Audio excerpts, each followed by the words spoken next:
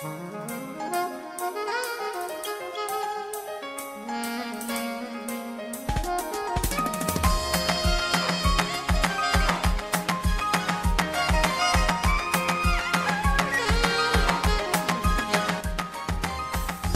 everyone, this is SOJ Consults.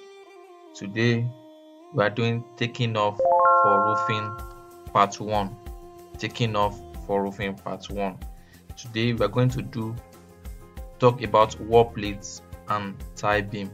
Wall plates and tie beam. If you are yet to watch our introduction video for roofing, please check under the description. You will see a link for our first video on roofing. This will help us to be able to know each members, identify each members, and to know each members the usefulness in roofing. The tie beam, the wall plate, the king post, the rafter, the core line, the fascia board, bad board, roof covering. So check under the description, you will see our first video, which is introduction to roofing. But today we are going to start with wall plates and tie beam. So we already know what our wall plate is. Our wall plate is resting directly on the wall or block or roof beam. So this wall plate carries the other parts of the roof. It carries the tie beam, it carries the roof truss. Then tie beam is a member that's laid directly on the wall plate and it supports the truss. So let's get back to our work. So we are going to start a new page. Let's copy the heading. Of our previous page. Ctrl C and come here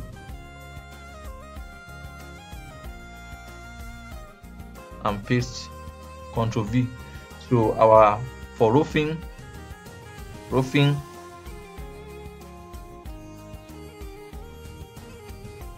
centralized, let's make it centralized. For roofing, our first item to measure is wall plate.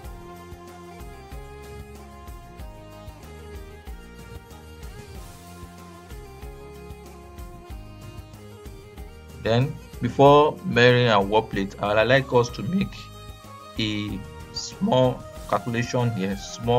Write down our measurements here.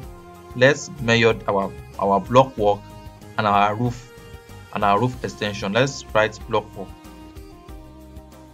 Let me match these two cells. Just right click and say match cell. Then write block work.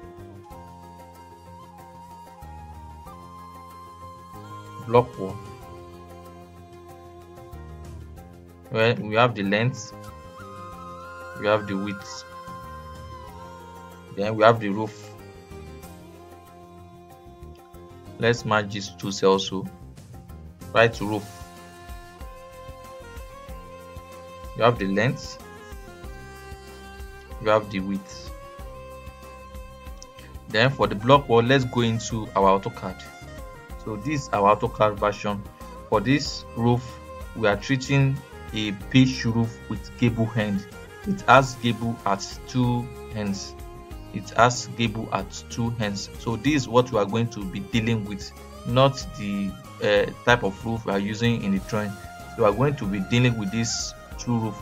So for our block work, if you see the highlights here, so this is our block work. Highlighted here.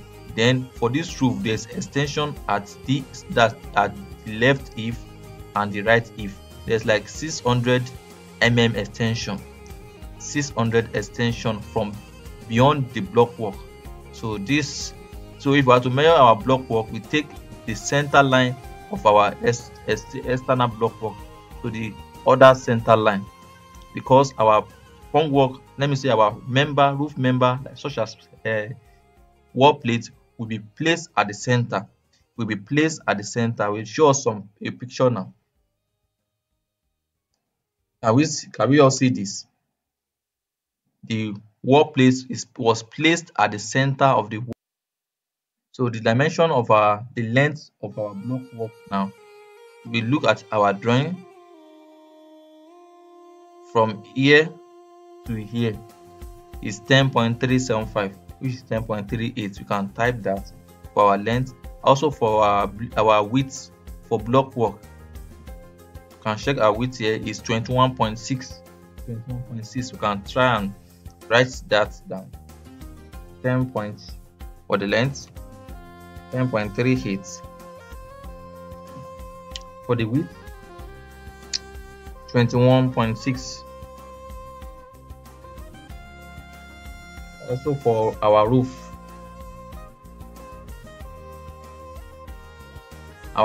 goes beyond the block work to the left 600 to the right 600, which is 1.2. So if you calculate dimension for our length here is 11.58. 11.58. Then for our width, we have, let's check our width. We have 22.8. We have 22.8. So let's put that down. 22.8. So let's try and make this centralized. I like it being center. So you can now color it as red. Color the cell as red. The main purpose is just to know that this cell, we edit it, is editable. So if we are using this Excel sheet as a template, that means this red cell are the editable part of the template. So our first item. Then for our special type of roof, our pitch roof at gable end at two sides. That means we are going to use our wall plate will be at the two longest sides. Will be because at this side is our water is falling to this side, so our wall plate will be at these two sides. Our wall plate won't be at this other end, because it's a gable end. So let's check for, and our wall plate is on our block. So that means we take the block width of our block work at this side and at this side. So for the width of our block work is 21.6. 21. So write that down. 21.6. Then it's multiplied by 2 at the left, at the right. So to get, we sum up everything. We sum up 2 times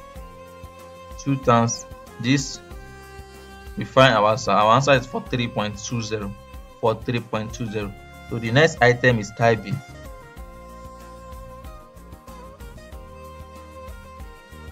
And we know what our tie beam is. So we know what our tie beam is. So this is our tie beam. Our tie beam is one resting directly on our wall plate, and it's going to span through the wall plate. Our tie beam is spanned through the wall plate. So let's check the description of our work. Can you see? 50 by 150 mm hardwood timber tie beam at 1200 mm center to center. That means it's going to span along the wall plate. So that means 1.2 at center to center. So let us write it down. Here, write 1.2. Then at center to center. Center to center. So the length of our tie beam will be the length of our block work, because our block work is resting on the two sides of the our tie beam is resting on the two sides of the wall plate. So this tie beam is resting on the wall plate at this end and at this end, at this end and at this end. So that's what we are trying to see. So and it's span across and our tie beams span across the wall plate. So the length is the length of the building. So if you check our AutoCAD, the length of the building is from here to here, which is 10.38. 10.38. Write it down. 10.38. So to get the numbers of our tie beam at 1.2 center to center, you know, I told us that our tie beam runs across our wall plate. It runs across our wall plate just like this. 1, 2, 3, 4, 5, 6, 7, 8, 9, 10, like that. So we are going to find the length of our wall plate, divide by 1.2 because it's 1.2 center to center, and we are now add plus 1 to it. So let us invest that. So write equals to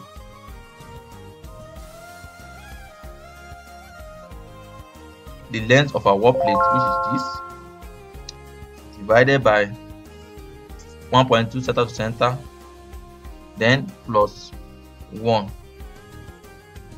So we got 19 numbers. 19 numbers. So we are going to multiply 19 times the dimension of our tie beam. So just, you can copy formula, just click on this cell, press Ctrl C and come to this here, press Ctrl V. So our tie beam is 197.22 meters. So it's measured in meters. It's measured in meters. So that's all about our wall plates and our tie beam. So if you are watching us for the first time and you find this content interesting, please like our video, subscribe to our YouTube channel, and please share our videos with your friends and in the built environment. Bye. God bless you.